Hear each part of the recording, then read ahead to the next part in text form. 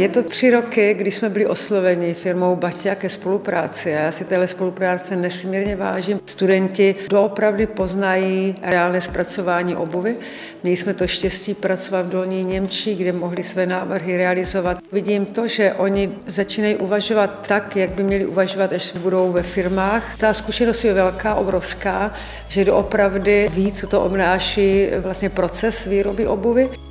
Já doufám, že česká a slovenská Vogue dává dostatečně velký prostor mladým talentům, a to nejenom tím, že jejich práci ukazujeme na stránkách časopisu, ale že zároveň součástí našeho týmu jsou studenti jak Vysoké školy umělecko-průmyslové, tak i mladí designéři, kteří třeba pro nás pracují jako stylisté.